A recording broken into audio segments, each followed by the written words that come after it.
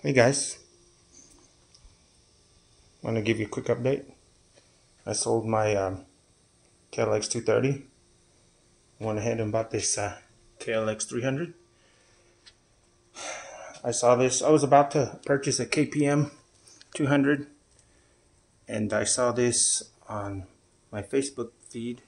But before I purchased it, I started looking over to see if I could find some parts. This one is or feels a little bit lower, easier to get on. So, like I said, I saw it. I couldn't pass it up. Just washing it up real quick.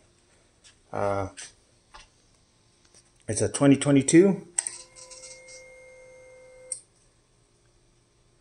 with 222 miles, and I put 15 miles of it on my own. It's pretty clean. Well, I washed it, but just had a little dirt. It's pretty clean.